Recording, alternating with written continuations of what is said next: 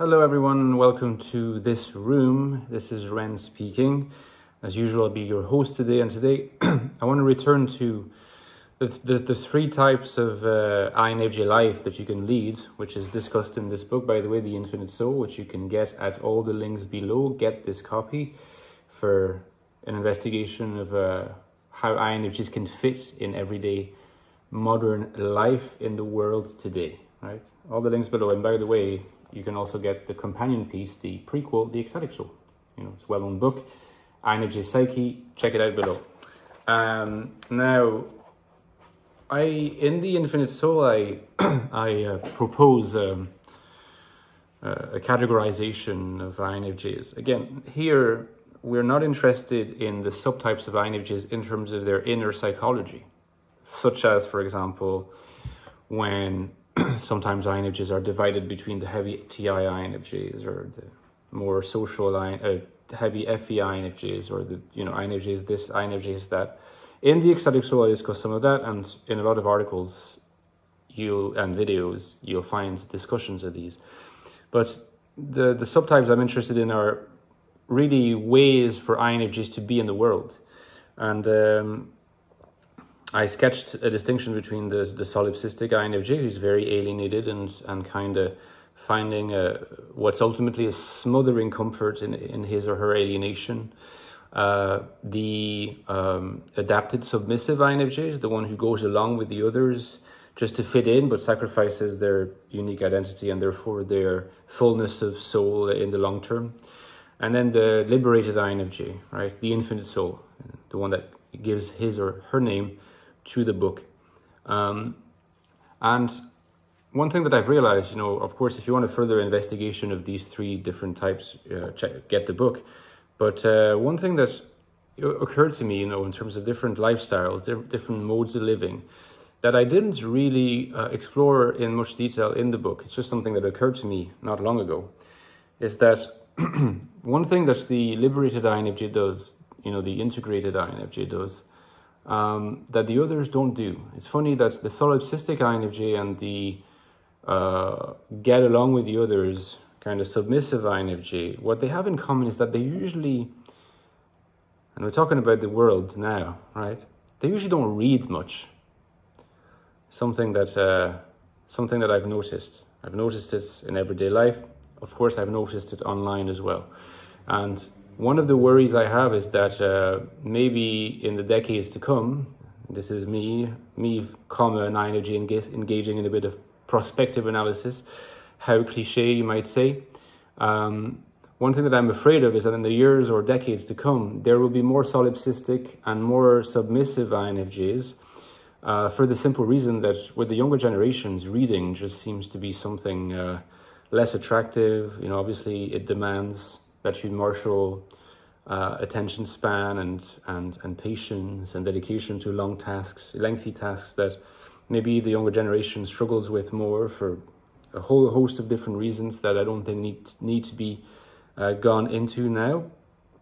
But I do think that, when you're a slave to immediacy or to the very short term, so of course that can include social media posts, that can include at some level television, mostly YouTube, Twitch, and of course TikTok, and all these media that tends to go, if you think about it, more and more toward like very short form formats. It's attractive to everybody in the sense that it can be addictive for just about anybody, but I think it's not going to be beneficial for an INFJ, for their own fullness and for their growth, and so ultimately for their blossoming, thriving, and finding happiness in society, to let themselves be sucked into this soul universe of immediacy. Because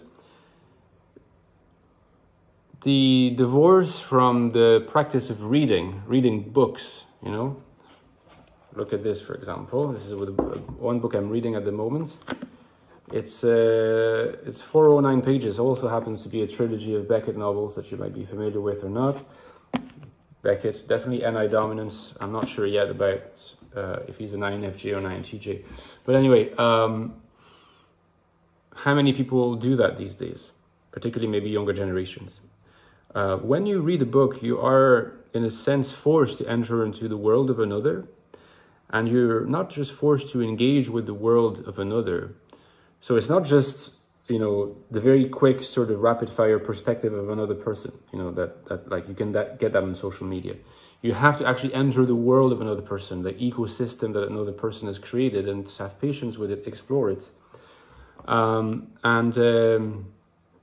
in a sense, acclimatize to it. So it's really a way of inhabiting another person's perspective, which is really the key to alienation, which is why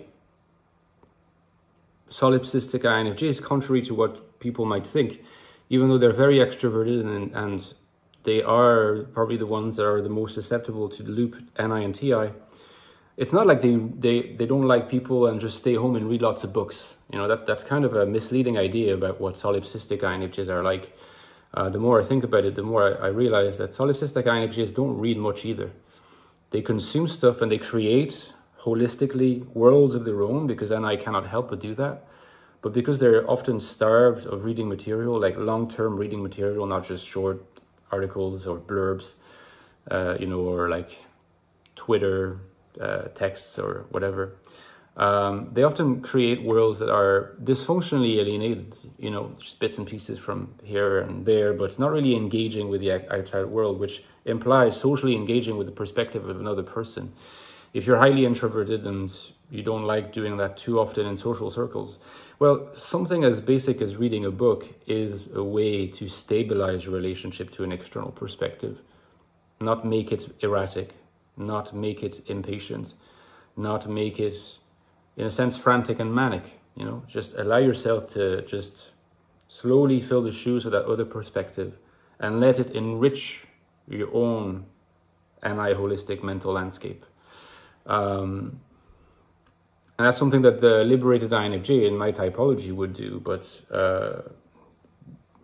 one, you know, the submissive INFJ just doesn't feel the need to do that because they're happy to just look at whatever other people are doing and try doing the same and fitting in. But the solipsistic INFJ is kind of has a rejection of others' perspective, even in the books of other people. And it's something that only occurred to me more recently. So it's something to be mindful of, you know. If you're someone, if you identify as an INFJ, if you think that you're an INFJ, you see yourself as an INFJ, but you don't read books, perhaps ask yourself the question, could I benefit from that? Could that help me with my alienation? I think it would. But let me know in the comments what you think, guys, and I will talk to you tomorrow. I have a Patreon page, by the way, which you can check out at the links below as well. It always helps me massively when I get new supporters. Don't underestimate how important it is for the channel. Okay, guys, take care. Enjoy the rest of your day.